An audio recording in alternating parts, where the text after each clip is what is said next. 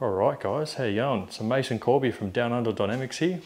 Just going to talk a little bit about Object Boogie and what's going on with that. So I'm a bit of the brains behind Object Boogie, building a lot of the objects and stuff like that. I hit Roger from Funny Farm up a while ago to see if we could just do an event all based around throwing things out of the plane.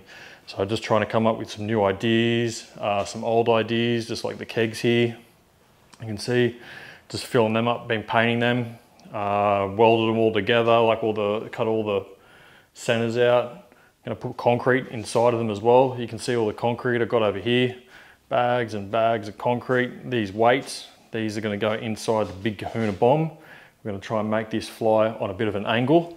Okay, so we can angle fly with it. And I've been printing up a whole heap of tails and fins to go on it. So you can see a whole heap of different iterations here. It's been a massive test phase, but it's been going really good. So inside this area here, a reserve pilot should be sitting there, and it will pop out once it hits a certain altitude with the cypress attached. Okay, so that's gonna be attached there, and you'll see the wings or the tail, it's gonna be put on like that. Okay, so we'll have two of them. We're gonna have a whole heap of spares of these. I'll be bringing the 3D printer out so we can do as many jumps as we can with it. We got the new Teresa here. I think we're going to call her Elaine. Okay, we'll dress her up a little bit more than that now. She's a bit naked at the moment. Got her reserve there that we're working on. Okay, so I'll be finishing packing that up soon. All the concrete, as I said, for the kegs, we're going to be filling them up as well. Got the little spinner here and a couple other little objects here you can see. Okay, so these are some ones we're going to be filling with weight. We want to just test how they fly. It's one I've tested and the tail fell off it. Couple different designs, some familiar designs you might see from Starship and all that kind of stuff from Elon Musk and the Dream Chaser. And that one has flown the best so far. That's really good. I've been testing a lot of these stuff in the water down the creek, just some sort of a fluid. Whole heap of sky walls. Okay, we've written the weights on them. Okay, a couple of various rates. We find 580 is pretty good speed, so I've got a couple of 580s, 575s, 590s, maybe a 600 or so. Obviously all the spray paints, some weighted balls. Oh, that's too heavy to pick up with one hand. Same with that. Okay, my little sand pit I've been filling them all with. You can see a bit of a deflated one here. These ones I took inspiration off bodies in the tunnel. So if we just do this in a tunnel, imagine our heads over this end here, it's gonna fly like this, okay? So we've got a couple with like some wide body arms, normal arms, narrow legs with wide arms. This one flies pretty good so far. That's the pick of the bunch, or this one here because it's nice and even. So these will actually not fly like this. They're actually going to fly like that. So the arms will always stay vertical, we found. Okay, so a bit of acetone, and you can see what happens when things go wrong on the 3D prints. They don't really like to work too much sometimes. So you've got to keep checking these things. That's the thing I found a whole heap. So we'll have a look real quick right now at the inside of this object, okay? And I'll take you in and show you the 3D printer stuff that we've been doing. So if we sit her down here, just undo this knob. This allows the top to come off. Crack it like an egg. And this is where the reserve will be attached to. What we can do to weight it, we're going to be sliding these weights here on top of this, through this as she goes up. Stick her all down. As you can see, there's a bit going on here with it all. But these weights, they're quite heavy.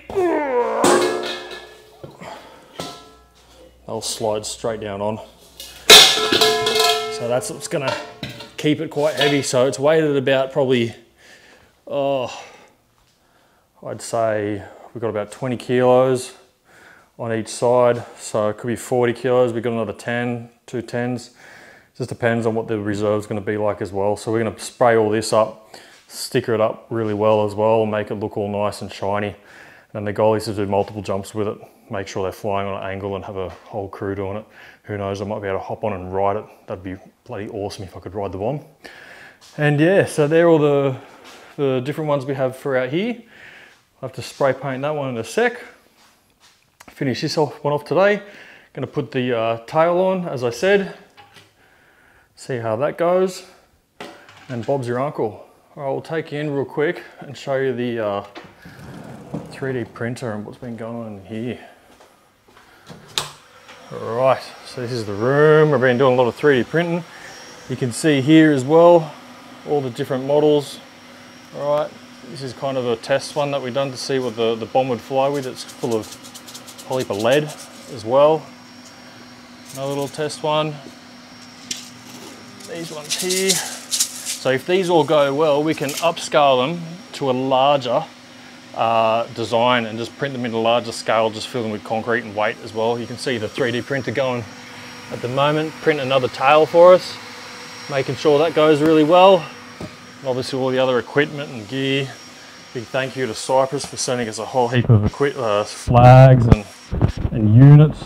See a bunch of units.